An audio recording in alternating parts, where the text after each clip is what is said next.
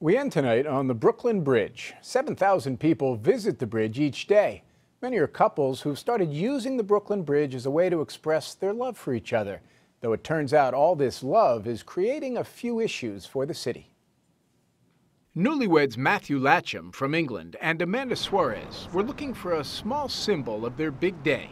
This lock and the Brooklyn Bridge did the trick.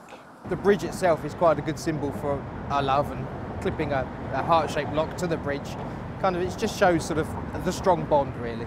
Their lock is not alone. Hundreds of padlocks crowd the bridge's fences and steel cables, left by couples to symbolize the strength of their bonds. Love locks first started to appear in Europe more than a decade ago. Tens of thousands of locks now hang from bridges in Paris. And not everyone is a fan of the city of love becoming the city of locks. I think it's stupid. Paris is a very beautiful city, but it's not necessary to put all this thing. Sections of the famed Pont des Arts actually had to be replaced last summer.